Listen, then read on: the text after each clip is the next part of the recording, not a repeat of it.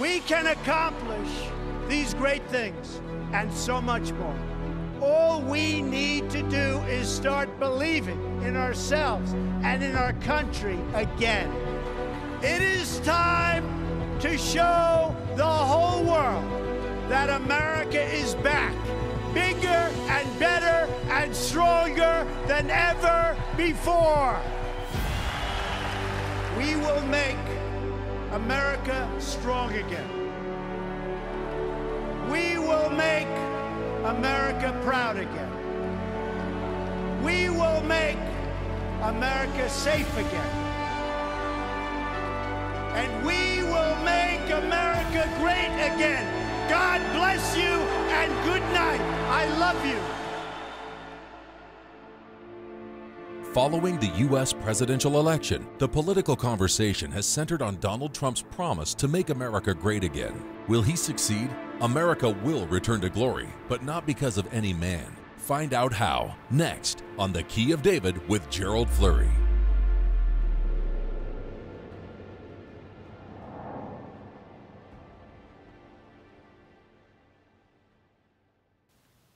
Greetings, everyone.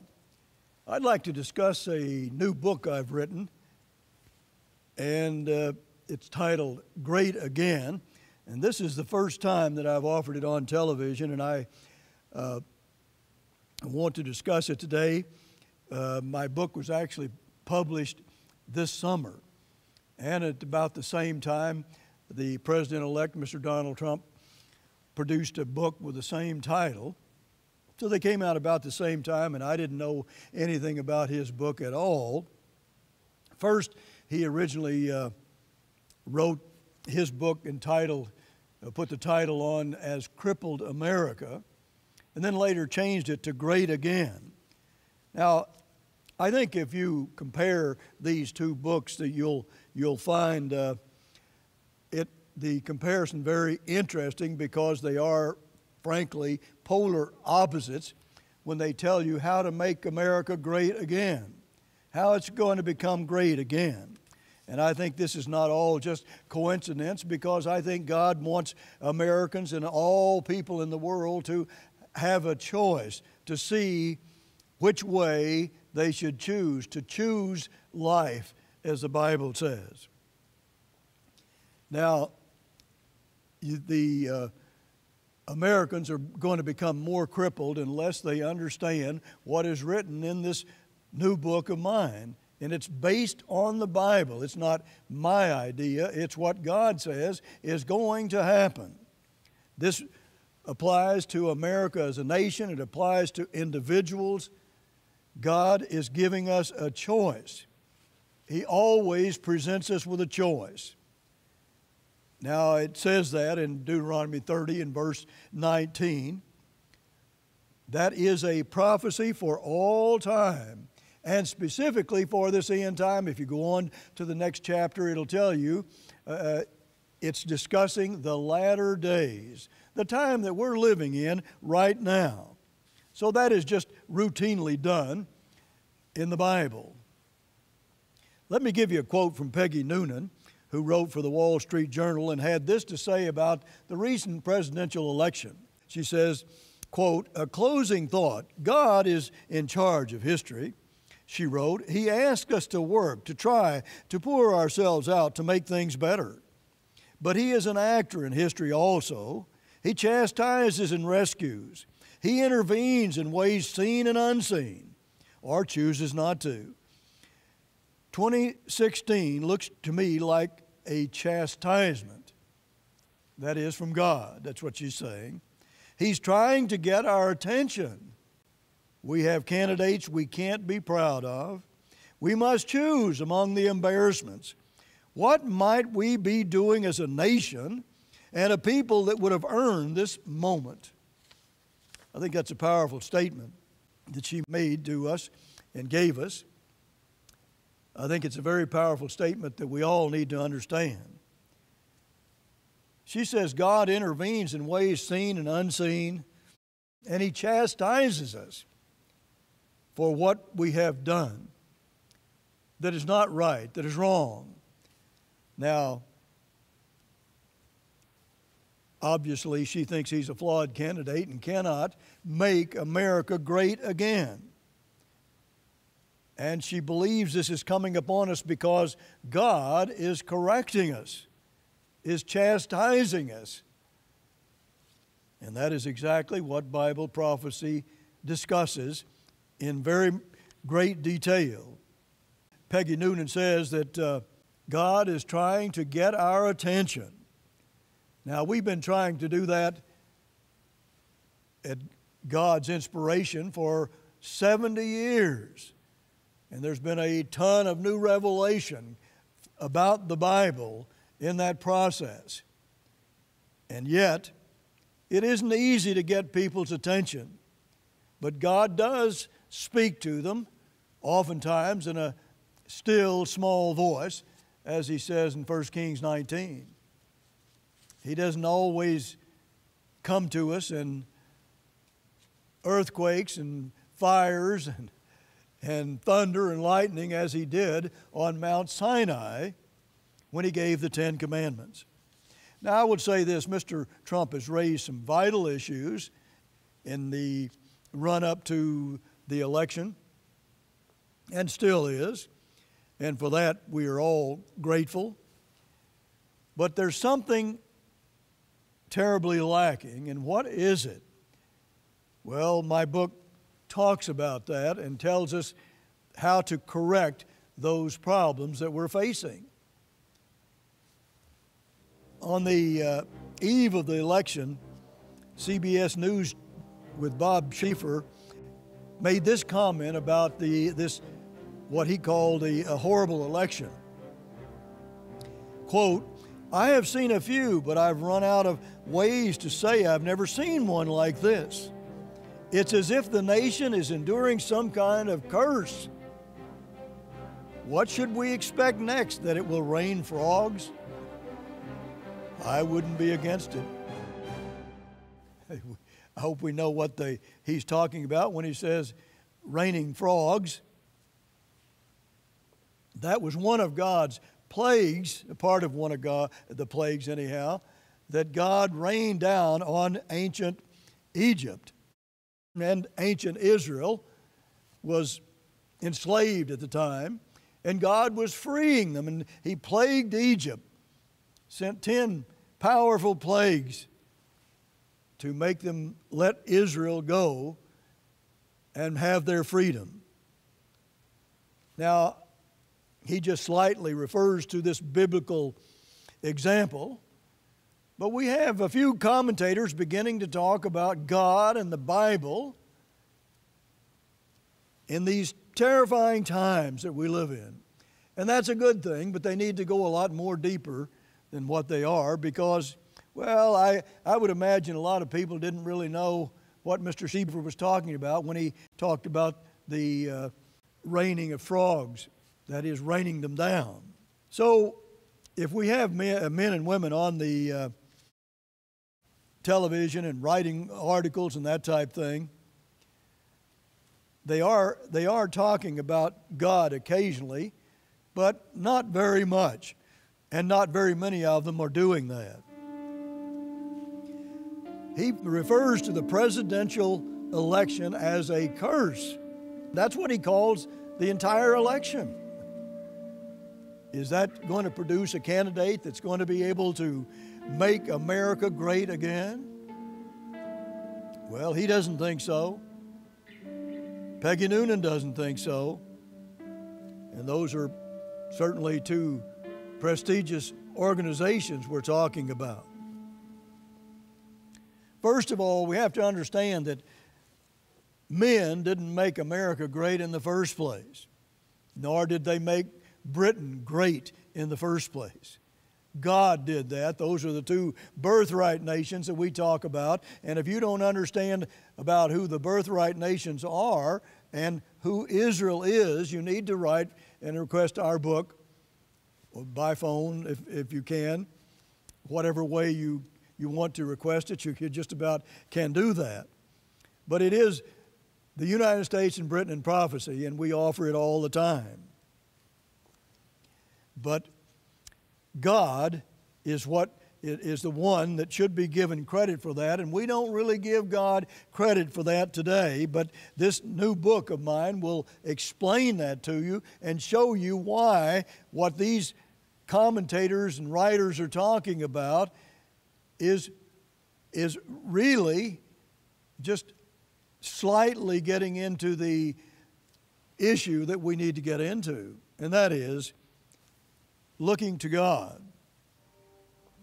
About 2 or 3 weeks before the election, Hillary Clinton was leading by 7 points in the polls, and I said at the time that I was leaning toward Mr. Trump winning.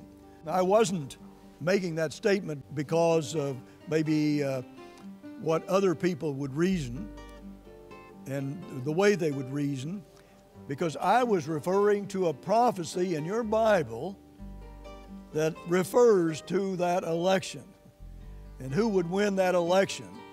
And I believed that prophecy did refer directly to the election, and I think the evidence is there now that it did just that. But anyhow, I sent this co-worker letter to our people and explained all of that in detail.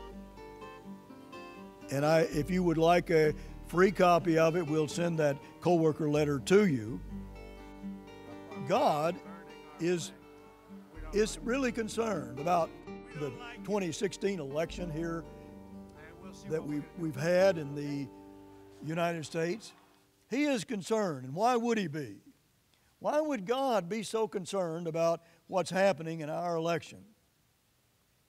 Now, we need to understand that because God is, after all, going to chastise the people called Israel in this end time because of their abominable sins. He says that over and over. Let me read to you something about our ancient history. Well, not so ancient at this point, but at least past history. Andrew Roberts wrote this, a historian, and he said, "War has been the almost constant lot of mankind since the days of Rome. Yet the English-speaking peoples have presided over a longer period of peace between the great powers than at any time since the Dark Ages."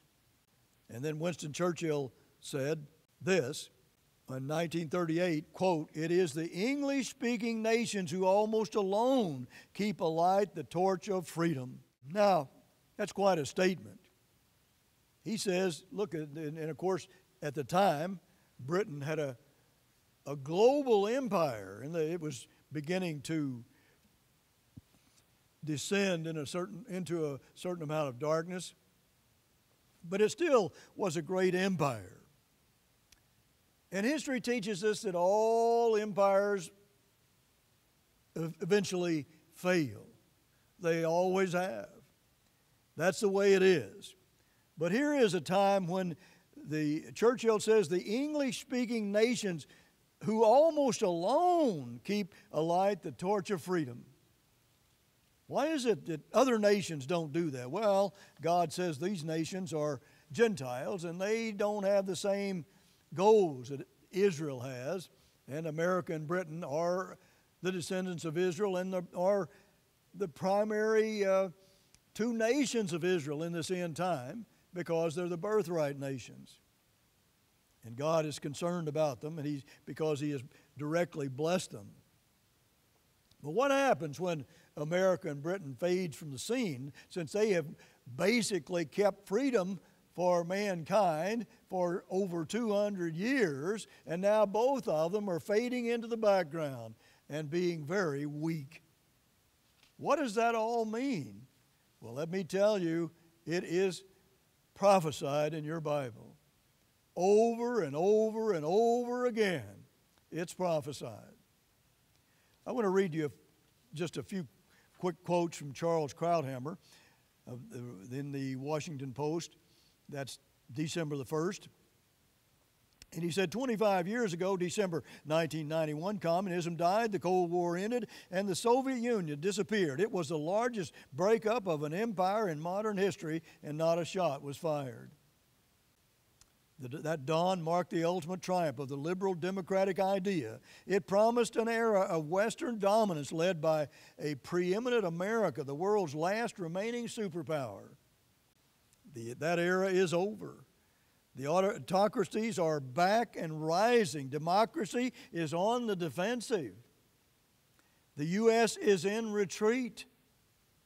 Look no further than Aleppo, a Western-backed resistance to a local tyrant. He backed by a resurgent Russia, an expanding Iran, an array of proxy Shiite militias, is on the brink of annihilation. Russia drops bombs. America issues statements. Well, what's so bad about that? Well, if freedom goes along with Britain and America retreating, then what is going to replace it? Well, here's what Mr. Krauthammer said. What better symbol for the end of that heady, liberal, democratic, historical moment? The West is turning inward and going home, leaving the field to the rising authoritarians, Russia, China, Iran. And I'll add one to that list, a German-led Holy Roman Empire that's about to burst out on the world scene as a superpower. And they're going to really change the course of history in this world. See, all of those are Gentile nations. America is an Israelite nation. Britain is an Israelite nation. And you can prove that from your Bible, and it's not even that difficult. And our book on the United States and Britain in Prophecy certainly does that. And we've been sending out, well, over the years, millions of them. Some 6 million. Let me read to you about the times of the Gentiles in Luke 21 and verse 20. Verse 20, and when you shall see Jerusalem, that's the ancient capital of Israel, and it's a type of Israel in this end time, all Israel, but specifically two nations, America and Britain. But he says, Jerusalem compassed with armies, then know that the desolation thereof is near. For these be the days of vengeance, that all things which are written may be fulfilled. For there shall be great distress in the land, and wrath upon this people. Well, wrath upon which people? I mean, these are Christ's own words. We have to know which people he's talking about. And if you don't know who Israel is, well, you can't know who God is talking about. Who are these people? See, for over 200 years, we've had the times of Israel. Today, we have the times of the Gentiles, and it is frightening. Notice verse 24, and they shall fall by the edge of the sword, and shall be led away captive into all nations, and Jerusalem shall be trodden down of the Gentiles until the times of the Gentiles be fulfilled. Well, now, Christ's own words, who are the Gentiles? Most of our people, anyhow, don't know. We don't know who they are. And then verse 26, men's hearts failing them for fear and for looking after those things which are coming on the earth, for the powers of heaven shall be shaken. And then shall they see the Son of Man coming in the cloud with power and great glory. Now, there it is.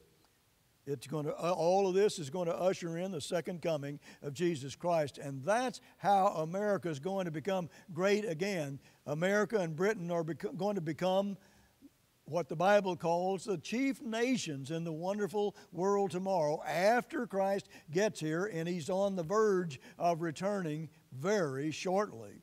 And all these troubles you see out there are just one giant sign that Christ is about to return. He has to, or there would be, as he said in Matthew 24, verses 21 and 22, no flesh saved alive. He has to return. Verse 29, and he spoke to them a parable. Behold the fig tree and all the trees. When they now shoot forth, that is with blooms and blossoms, you see and know of your own selves that summer is now near at hand. So likewise you, when you see these things come to pass, know that the kingdom of God is near at hand. In other words, it's like a tree. It's like blooming and blossoming in the springtime. You can see it. You know the time is here. You can see it by looking at all these events. You know it's close to the second coming of Christ. And is Christ chastising Israel today? Yes, he is. You see China dominating the East now. The Philippines have turned away from America to China as a partner. Malaysia's done the same. Others are certainly planning on doing the very same thing. Mr. Krauthammer talks about what is the appeasement that's been going on, how we have been appeasing Russia especially, and even China as well, but mainly Russia in the last 8 years. And Mr. Krauthammer says that Mr. Trump wants to continue the pullback or the retreat, though for entirely different reasons. Then he goes on to talk about, Gene Kirkpatrick talked about after the Cold War was over that it was time to give up the 20th century burden, maintaining world order and making superhuman exertion on behalf of universal values. 2 generations of fighting fascism and communism were quite enough. Had we not earned a restful retirement? And Mr. Krauthammer said, at the time I argued that we had earned it indeed, but a cruel history would not allow us to enjoy it. Repose, or to lie at rest, to take a rest. Repose presupposes a fantasy in which stability is self-sustaining without the United States. It is not. We would incur not respite, but chaos. And that's what you see. Look around the world and you see the chaos. Mr. Krauthammer is one of the best commentators on foreign policy that we have, perhaps the very best. And he doesn't think that Mr. Trump is going to make America great again. Well, then how is America going to become great again? Because the Bible says it is, and so is Britain, and so is the Jewish nation in the Middle East. And we need to know why, and my book describes that to you and explains that to you. But there's one thing that Mr. Krauthammer does not know, that all of this is prophesied in your Bible. And we prove that to you, and my book will prove that to you, my book on Great Again. Here's what the Israeli Prime Minister Ehud Olmert stated in June 2005 to the Israeli Policy Forum in New York, quote, "We are tired of fighting. We are tired of being courageous. We are tired of winning. We are tired of defeating our enemies." In other words, now he's saying they're too tired to even survive. You can't grow tired in this world. You can't do it, or you have the times of the Gentiles, and that means war after war after war. And now you can see all this coming to pass just like God said it would. But just think about this for a moment, that Russia and China are partners with the leading terrorist sponsor nations in the world, and Iran is the number one by far, and they're even helping them build the nuclear bomb. This is what we're facing. Can we ever, if we kept our values, can we ever be friends with Russia and China who think like that? This is the times of the Gentiles we're talking about. It's no longer the times of Israel, except for that chastisement that Peggy Noonan talked about. See, for over 200 years, it's been the times of Israel.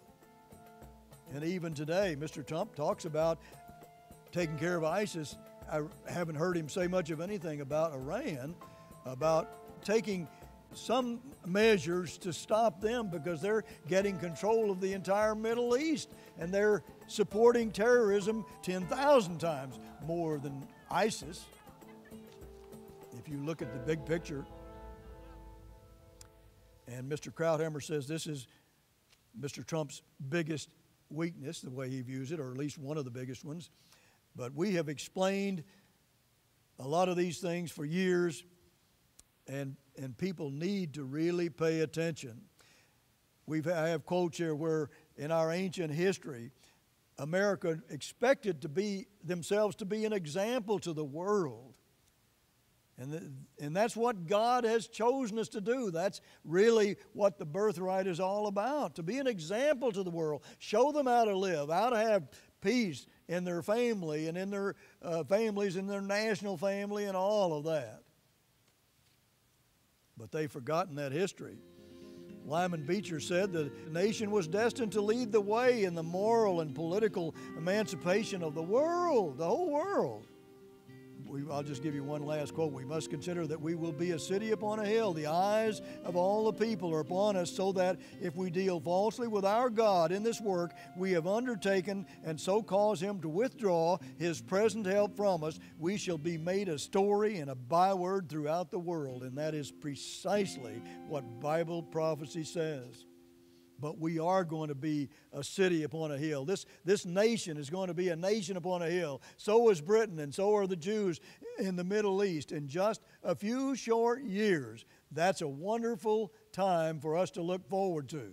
Until next week, this is Gerald Flurry. Goodbye, friends. Following the U.S. presidential election, the political conversation has centered on Donald Trump's promise to make America great again. Will he succeed? America will return to glory, but not because of any man. United States President-elect Donald Trump touched the hearts of millions of Americans with his campaign slogan, "Make America Great Again."